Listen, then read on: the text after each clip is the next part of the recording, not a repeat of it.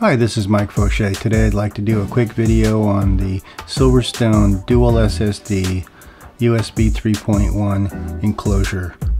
As always, if you haven't subscribed, please do so and hit that notifications icon so you'll be notified on future videos. Okay, I'd like to walk you through kind of the basic assembly of this thing. It's kind of really straightforward, so I won't spend a lot of time on it. But I've already taken the 4 screws off the lid, and as you can see, these trays actually fit right inside of here. So, and the drives themselves just snap into this little carrier. So it's very simple to get the drive in. There's no tools required for at least getting the drive in. You do obviously need some tools to get the piece out. So from here, we just slide them in and push them in.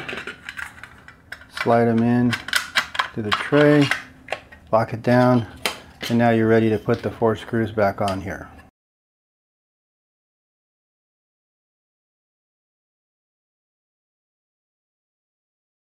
Okay, and that's pretty much all it takes to go ahead and install it. Now, there's one thing I would like to draw your attention to, and something that is a little bit annoying to me, but in the back of this thing is a fan. And I find the fan to be a little bit too loud for my taste. And you know, since this will handle laptop hard drives as well as SSDs, the fan becomes, you know, somewhat important if you're putting hard drives in, but next to useless if you're actually putting SSDs in. So what I did to make this quiet, versatile storage is I actually disabled the fan. So I'm going to show you how I did that. And again, do this at your own risk. This is something that I just did on mine. I'm not recommending you do it on yours, but if you're experiencing a noise problem and you're running solid state drives, it's something to consider. But again, this is something you want to do at your own risk, understanding what you're going to avoid the warranty. So let me go ahead and take this apart and show you how easy that is. Switch over to the Phillips bit here, and let's go ahead and take this apart.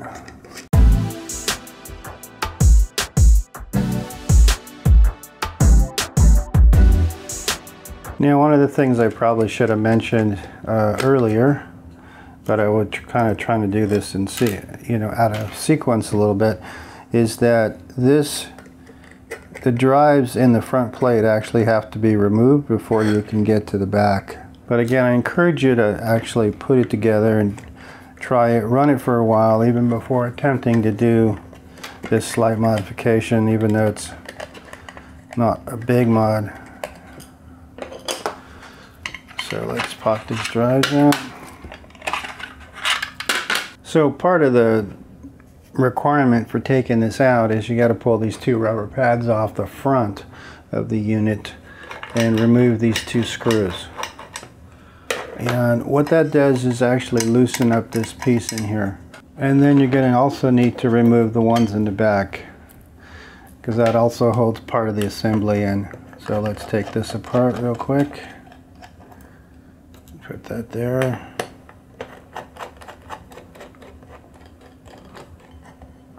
And put that there. And then what you're going to see is this whole assembly just slides out. And what you can, as you can see here, let me zoom in on that a little bit. As you can see right here, I've actually pulled out the fan header. So there's a fan header right there, and I've just popped that guy out. And that's pretty much all there is to it. It's not very difficult. You just have to be careful. Do this at your own risk and see if you know how important or how loud that fan is for you. For me, I found it to be not acceptable for what I was doing, so I chose to remove it. Let's go ahead and put this back in here. It looks more difficult than it really is, but it's pretty straightforward if you know which screws to actually remove.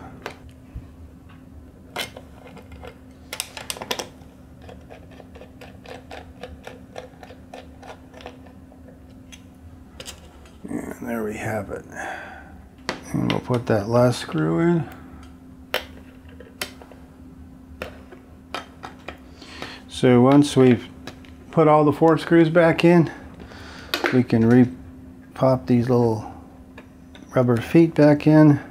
They're just stickers and they go together pretty well.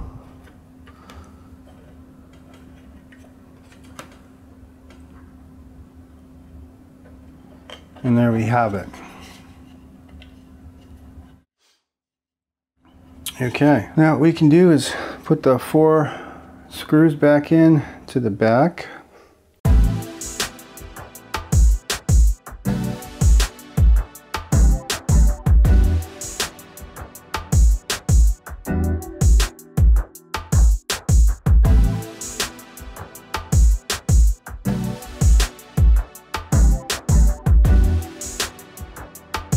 Okay, so now we've got the back of the case back on.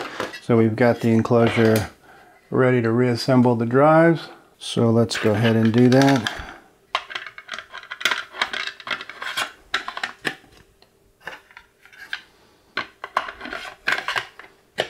There we have it.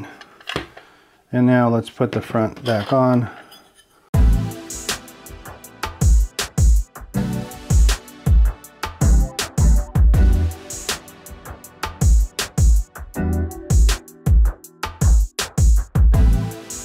And there you have it. So we're now ready to get this thing going and see how it performs. Okay, now that we've got it assembled, let's see how this thing actually performs. The first test I want to do is a straight ATTO test. If you recall the back of the unit, and I'll show you here quickly, the unit can be configured into one of several different configurations, including independent disks, RAID 0, RAID 1, or just a giant storage disk. So what I'm going to show you here is just RAID 0 and RAID 1. We'll start with RAID 0 because that's how the drive is configured now. And let's see how it performs under a RAID 0, which is a stripe configuration. This will give you the additive storage of both drives, but will give you increased performance. So let's go ahead and start the benchmarking.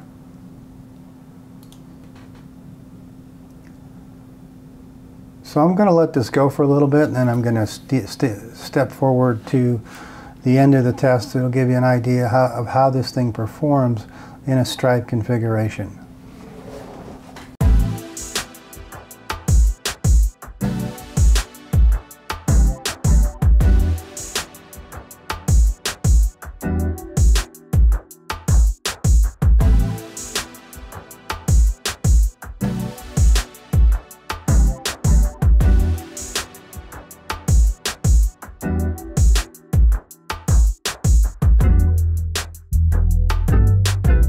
Okay, and we're done. As you can see, this thing has quite a bit of read performance.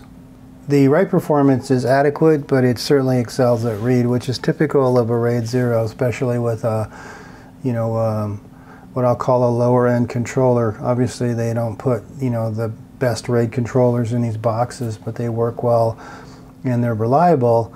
However, they're not going to give you the sheer performance that you would off of a dedicated controller. But for portable storage, this is pretty awesome. Because you can see there's spikes of almost 980 megabytes per second, of read performance, which is nothing to sneeze at. This is certainly faster than most external enclosures. So let's move on to the next phase of the test, which is to read and write larger files to and from the system, which is probably more typical of how these will be used. Okay, so what we're going to do here is we're going to grab a 24 gigabyte movie and move it from a high-speed NVMe drive on my system to the new external RAID drive that we just created. So let's go ahead and do that, and let's see how it performs.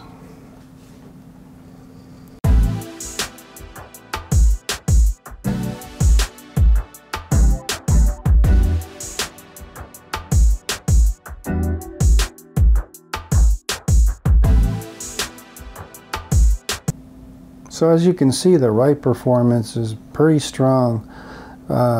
Pretty much matches what we saw on the benchmark with a nice consistent performance all the way through. So now we're going to reverse that test and actually copy it from the enclosure to another folder on my system. Okay, so let's see how that one works out. So let's copy this over to this. And as you can see, we're getting some extremely fast copying here. This again rivals the benchmark. And it's given us a nice throughput all the way through. This thing will copy the file in no time.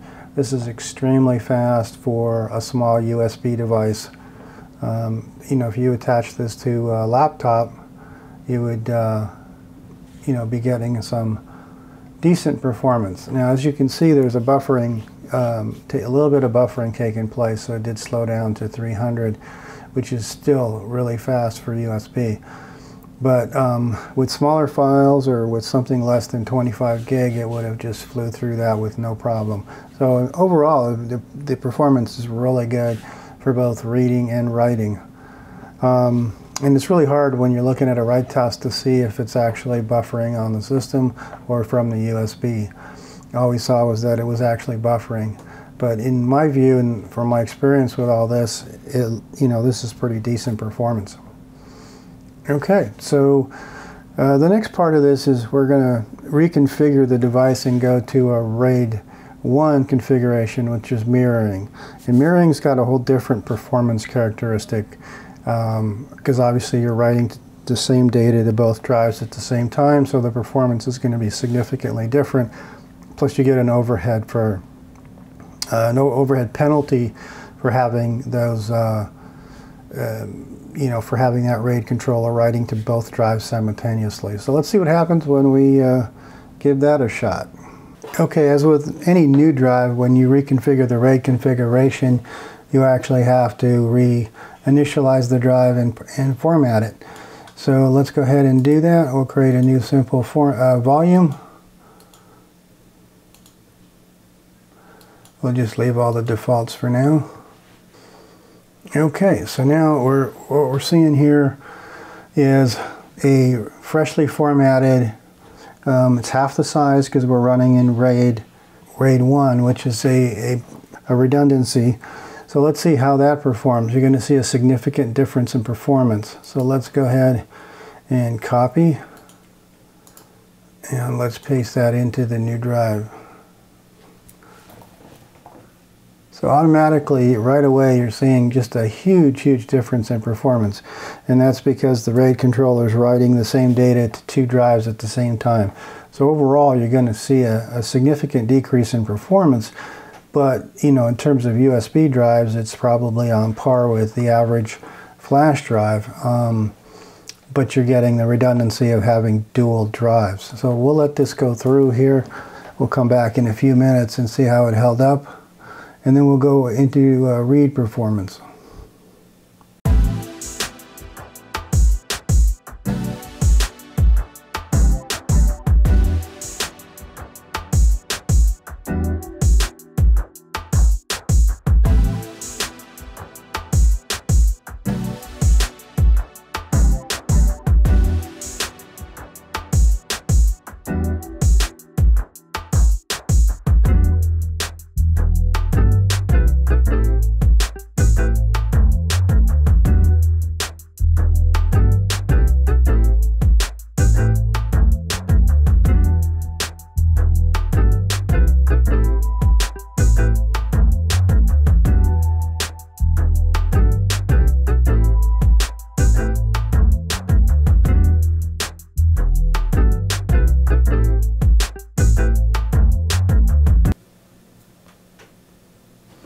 As you can see, the performance is just wildly different than using the RAID 0 configuration. It takes quite a bit of time to copy a file this size. But again, you have to keep it in perspective. If you've got a couple of large, terabyte SSDs into this unit, and you want the redundancy because you want the protection and the backup because it's your schoolwork, then it's worth having. It's a nice small lightweight device that you can kind of shove anywhere and attach to your laptop or your desktop.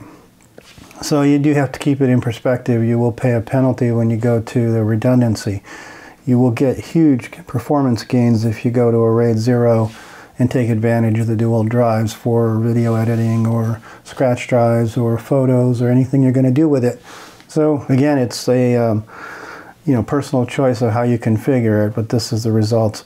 We'll do one last test, and that's actually the read test. We'll read back into a different folder, and we'll see that it's obviously much faster than this. Reading from a RAID mirror is much faster than writing to a mirror. So let's see what happens. So we're going to copy this over into this folder and see what this looks like.